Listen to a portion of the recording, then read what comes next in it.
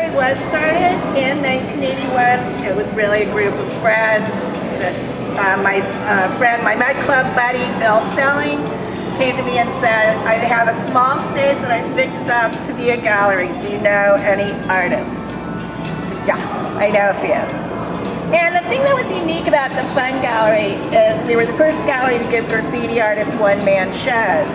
We were not strictly a graffiti gallery. We never were. Would you consider graffiti a mainstream art or mainstream culture?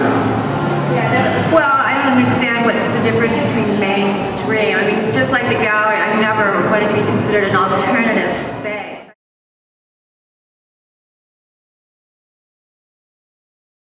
Welcome to the recreation of the world-famous Fun Gallery in the MOCA presentation of art in the streets. I first met Jean-Michel Basquiat on the steps up to the VIP room of the Mud Club. He was homeless, and I just was teasing him about his weird hairdo, and later on at Diego Cortez's PS1 show, I found out he was a brilliant artist. We were thrilled to have Jean-Michel Basquiat show with us in the November of 1982. This picture, St. Joe Louis surrounded by snakes, was in the original storefront window, and I'm very, very grateful to the Brandt Foundation for allowing us to have this piece in the show. I want to thank Jeffrey Deitch for giving us all this wonderful opportunity to present this show, Art in the Streets. I've known Jeffrey for 30 years.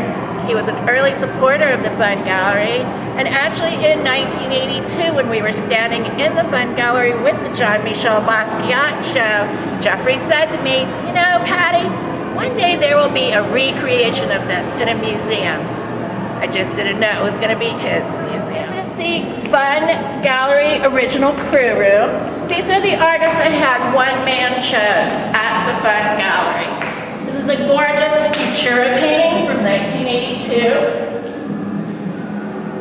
Futura actually started the Fun Gallery with an earlier party we had at my apartment, the art opening and barbecue.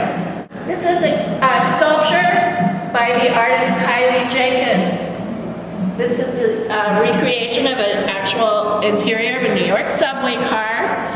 This piece Kiely brought with the blank insides to the famous Beyond Words show that Keith Haring, Freddy, and Futura curated on the top of the Mud Club, which was basically downtown's introduction to the hip-hop scene. Africa Bambaataa was the DJ, and these are actual tags.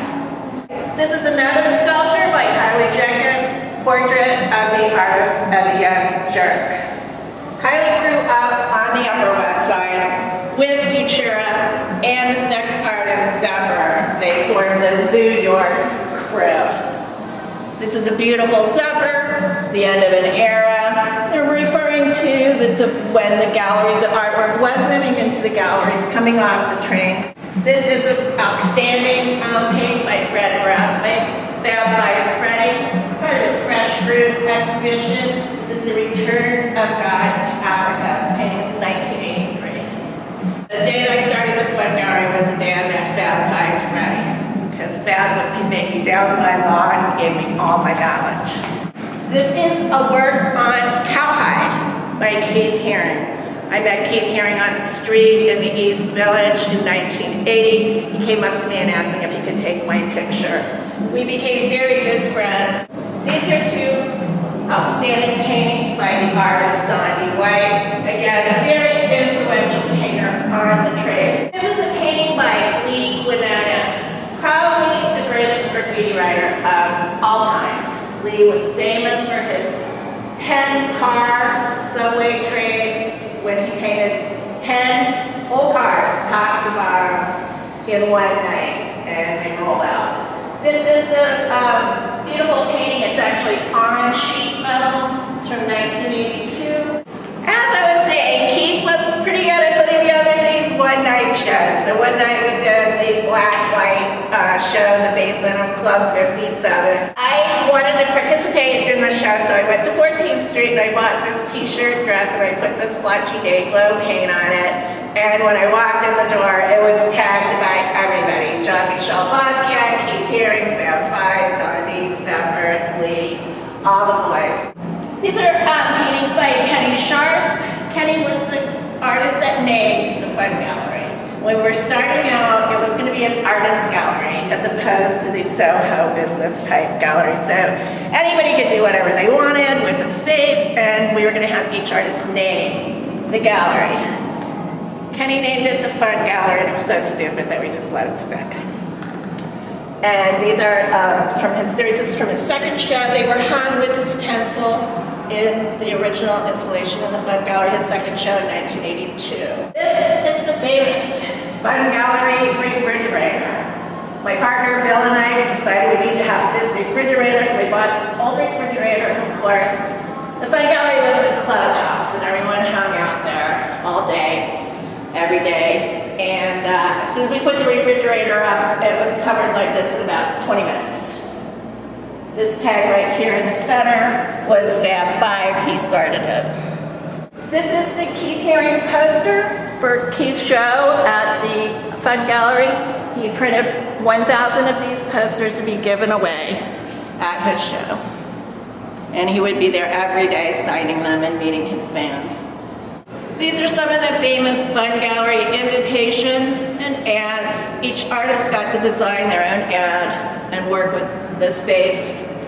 The art form ads right here were quite revolutionary at the time for this dumpy little gallery that was only open from 3 to 6 on Sunday afternoons to start advertising an art form.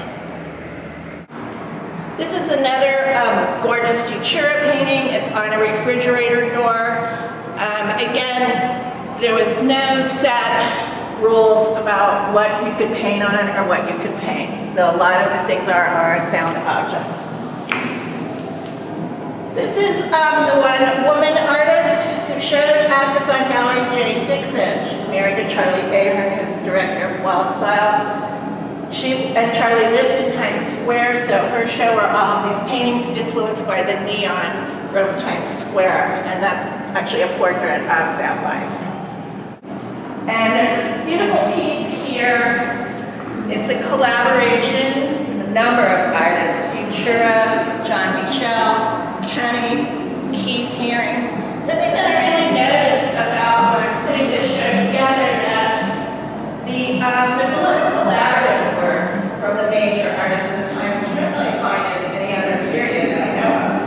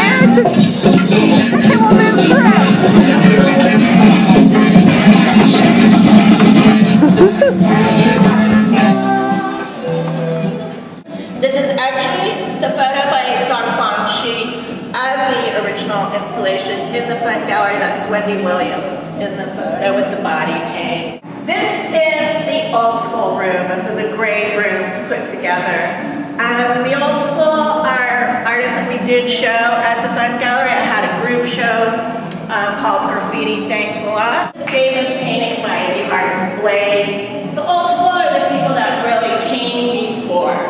They were painting on the trains as early as the 70s. Blade personally painted over 5,000 trains. This is a terrific piece by Anthony Clark, better known as A1. Dave was very much partnered with the artist Crash. It's called Japanese Subways. All the paintings that we have in the old school room were really, I thank the collectors that were at the Brooklyn Museum for giving me these paintings, because these are outstanding paintings from these artists, some of their best. This is a painting called The Winds of War by the artist Sharp. Again, very influential artist. This is an interesting painting because it counts a history in graffiti. It says The Winds of War is respect your fellow artists here. This red line was started by this artist named Cap. And for the first time, he he would just go and take his red can of paint and just scribble over artwork, which pretty much never happened because I didn't live too long if that happened. But he just chose to do that, and he actually verb capping is what this came to be called. Very sweet painting by a young artist who also is no longer with us, Bear 157. I was referring to these as my as the Wizard of Oz school. It's kind of seeing me. There are a number of paintings in this style that you'll see, and you just see the beautiful sunset, sort of like coming out of the ghetto and heading up into the beautiful sunset horizon. Often it would be, their goal would be to get to Manhattan to fulfill their dreams. This is a terrific painting by the artist Delta. It actually does say Delta in there. Just a very freewheeling, traditional type of painting. A lot of the graffiti artists, when I unveiled this, when we unwrapped it, got all excited because they remember the year that painting came out, the hot pink. It's no longer available. Again, one of the masters of the classic graffiti style, a partner in writing, Zephyr. This is Revolt. Terrific example of this classic traditional style. Revolt Zephyr did the animated beginning for the movie Wild Style, and many writers tried to copy this one. The one and only is the Wiz, the Master Blaster Squad. Again, over 3,000 trains, widely copied, very much missed, is the Wiz. As I said, one of the things that really took graffiti art and art in general off the walls and into the street was these guys would paint on anything. And this was this gorgeous Cadillac. Actually, I remember the day when Kenny was at the Fun Gallery and this poor guy brought in this absolutely perfect tan Cadillac. So we all get in it for the test ride, and then Kenny decides he's going to drive and immediately smashes the sun in it. So I thought the guy was going to die. So Kenny bought the car, but as you can see, it turned out to be wrong. This is Keith Haring's Buick Special, the Special K.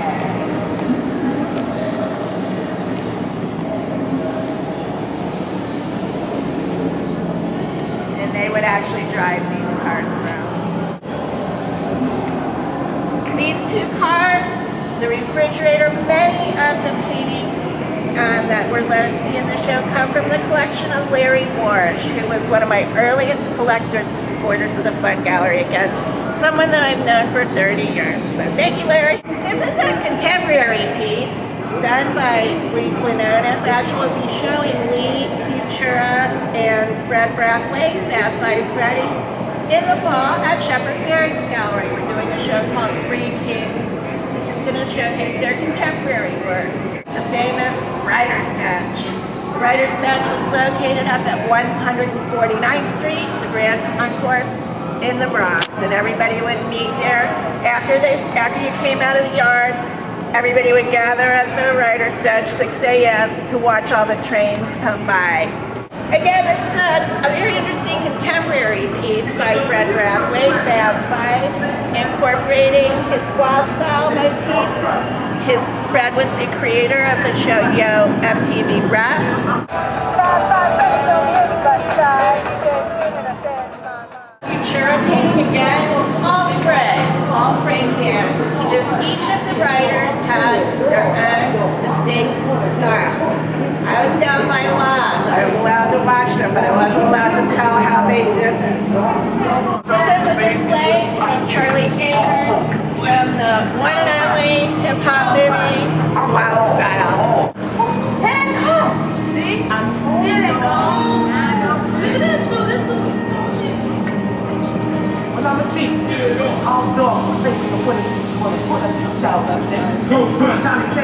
This is a gorgeous installation that Kenny Scharf did on site for the exhibit, Art in the Streets. Again, all spray can, although the paints are now less toxic and easier to use than back in the days of the Krylon era.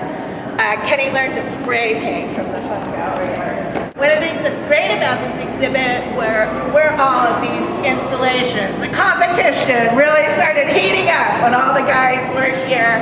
And this was a great amount of energy. Makes a real immediacy to the exhibit and makes the exhibit unique.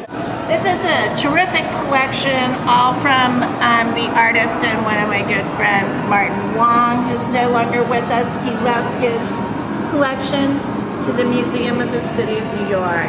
These are all the black books that the artist would carry around to trade sketches, sketch their ideas. This is one of my favorite parts of the installation, Martin Wong's personal address book, where you see Keith's number, Andy Warhol's number, and my phone number. Shepherd Ferret. Something that's very gratifying to myself and my partner Bill Stelling from the Fun Gallery is the artists that have carried on the legacy. We would be honored to include Shepherd in our Fun Gallery show as one of those who kept the flame. The beat goes on. These young artists, beautiful losers, started in the East Village. They've again continued that Fun Gallery spirit of adventure.